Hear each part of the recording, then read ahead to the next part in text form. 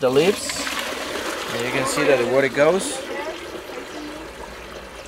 straight down. Yes? Straight down. No vortex, no whirlpool, anything. And now we will do this in the south side. Come inside. Let's show you what here you will see how cyclones, the typhoons should spin in the south. And here we go.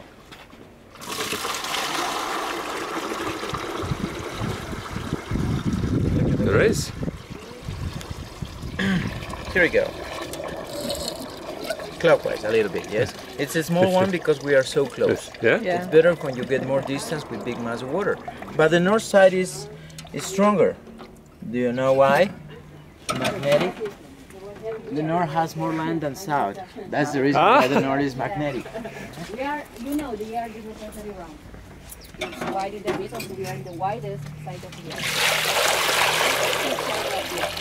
That's why in this area we have less gravity. And less gravity means we have the same force. We are not weight up. But you already get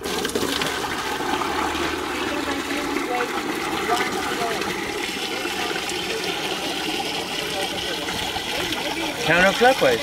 Wow. It's much better to see the side, yes?